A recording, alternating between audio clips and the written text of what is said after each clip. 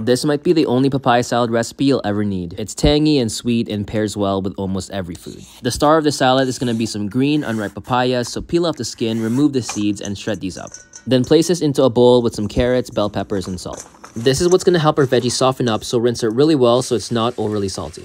Then try to squeeze out as much water as you can using a cheesecloth or a dish towel. Make sure they're clean and place this inside a container of your choice.